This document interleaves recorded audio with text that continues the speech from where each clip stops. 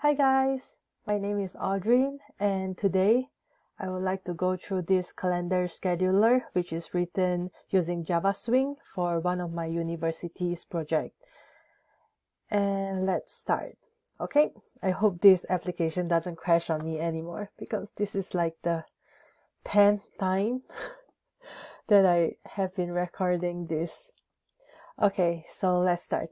As you can see here, we have our calendar scheduler and we have our today's date on the top, and we have an interactive calendar on the left. And by interactive, I mean you can click on these buttons that it will scroll through the calendar, and there are different color blocks which represents different things. So the orange blocks are the days where we have tasks created. So you can see there are tasks for these days, and for the empty ones there isn't any tasks created yet. So that's the calendar. And for today it's 14th of June. So this block here that looks like olive green, that's today. Okay, so that's the interactive calendar. And on the right hand side, we do have this task list. And this list is just a list of tasks. And by task, it means a task that has a title, time, category, and description. Okay, and on the home page we also have the new button where you can create new tasks. Okay, now we have our second page, which is the day page. And how to get to the day page is we can double click on the day which we want to go to. So let's take this as an example. 14th of May, we have 5 tasks. Okay, so when I double click, you can see that this brings up 14th of May on the top. That's a large date which is clickable. You can see this little hand there. That's clickable, which when you click on it, it will bring you back to the home page. And we have 5 tasks for today. The same is showing in the home page. It is also showing in the day page. We have 5 tasks, and the second and the third one is done.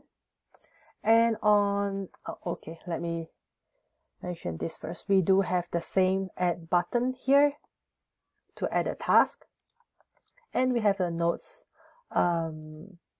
section on the right. So this notes section, you can add a reminder or any notes that you need, like for example, don't forget to buy milk.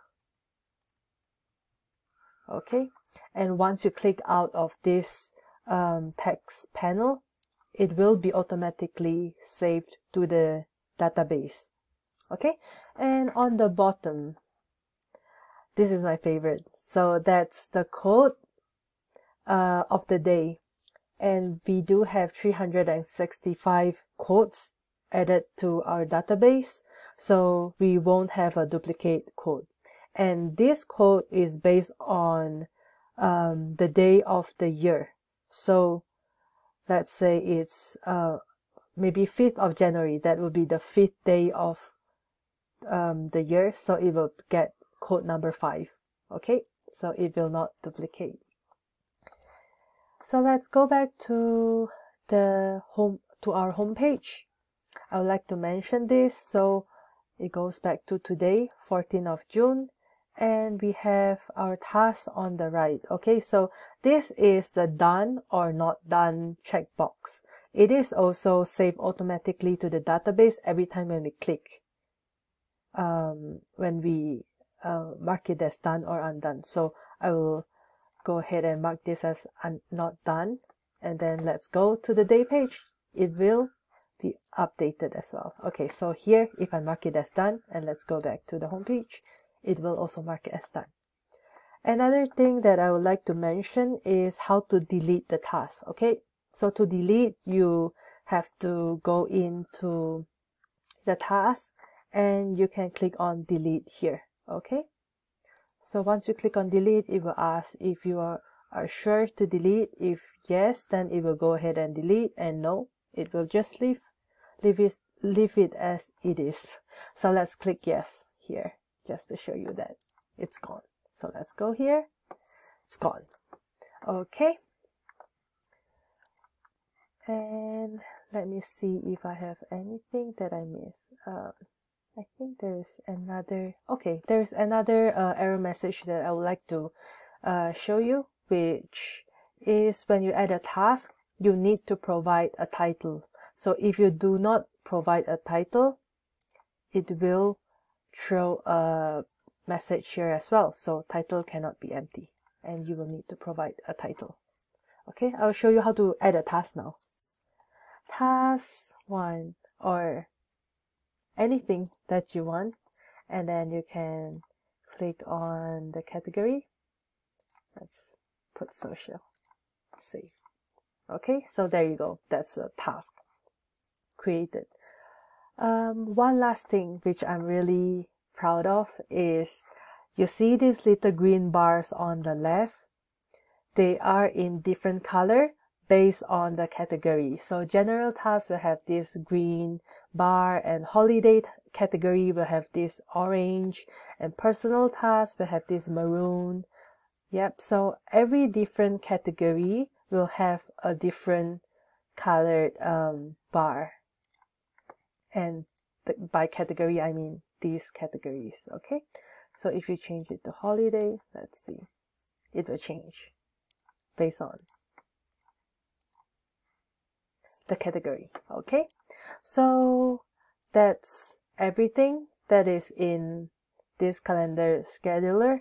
And something that I would like to bring up is the technology part. So as you know, this is written in Java Swing, so I'm not going to go into that, but the database. So for this project, our lecturer actually wants like a runnable jar, so he doesn't want to start a database himself, and you know, he have to run the database and then run the application. Okay, so we need to have a database that will spin up when the application is being started or start up. Okay, so what I choose to use for this project is H2 database. So H2 database is an embedded database that can be used, so it will start up every time when the application is being started. So when we double click on the jar, it will start the database as well, which is cool. But the problem is every time when we start up our application, the database will be empty. So every time when we start up, it will be empty. That means that whatever is done previously will be gone. So that is actually solved by using a .sql file. So what it does is every time when we spin up this application, and it will check for this calendar scheduler DB snapshot. I believe it's this one. I probably changed the name, so it should be this scheduler yes, scheduler DB snapshot. So it will check for this file, and if this file is not existing, that means that it's the first fresh start of this application. Then it will go ahead and create a database. It will then read in the 365 codes from the codes.txt and write it into our database, and create all the tables that are required. Okay, and when we finish using the app, and when we close the app, it will then write all the changes to the database out to our calendar scheduler DB snapshot file.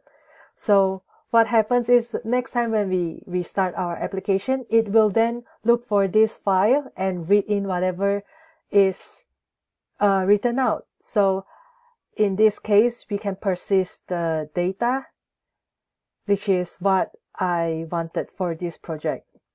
So let's have a look in this snapshot, what is in the file. So you can see we have our, I have changed this, so just in case. And then we have different tables. We have the task table. We have, so that's the task that we created, okay? And then we have our codes table, which we have the 365 codes here written in. And we also have the notes table where we add notes for different dates, right? Remember?